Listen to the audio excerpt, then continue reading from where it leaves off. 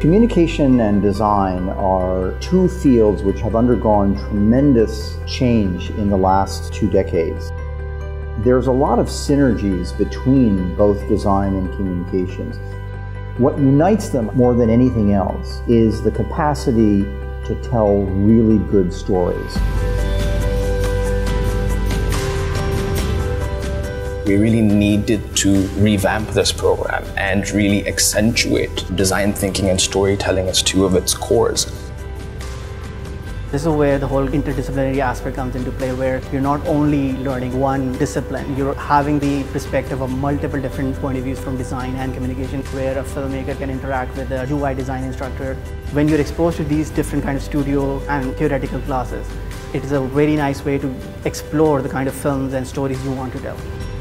Every practical studio is complemented by a theoretical seminar because we want students to go away from this degree with a holistic view of not just their discipline, but also the history of the industry at large. Students need to understand the history of the ideas they're working with, where they fit in globally, and how they can be applied locally in our context. Design is about bringing an idea to the world, and communication is about sharing it with the world. Through the process of design, they learn not just to solve problems, but through research and through investigation, they learn how to reframe problems and challenges, and through multiple iterations, and they learn how to find the right solution. Our approach here is not to talk about that you can make this and this will sell, rather than how can you approach something that will respond to people's needs. Even 20 or 30 years down the line, they'll still be able to apply these processes. I'm in my 3rd year. I'm still falling in love with things. I never knew that I could fall in love with screenwriting. That's what's special about here, that it gives you a lot of ways to see what's your calling.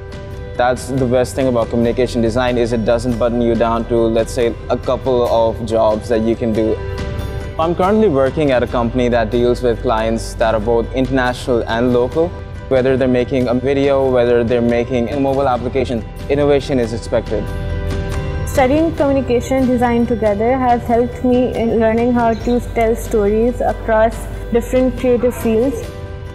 For example, when I am creating user journeys and user stories, I am able to map out stories behind why a user clicks a certain button. Creating apps, portals, management tools, products that are digitizing heavy paperwork. The shots that I take or the kind of editing that I do, I have everything, the concepts in mind, and that's what Habib gives you. And not only that, it's the other things as well, like the conversations that are important to have that don't happen outside of Habib. These conversations do change your mind. It does affect how you think and how you treat people or how you talk to people. Students in the first year are together. In the second and third years, they branch out into their areas of specialization, either design or communications, and then they come back together in their final year to work collaboratively.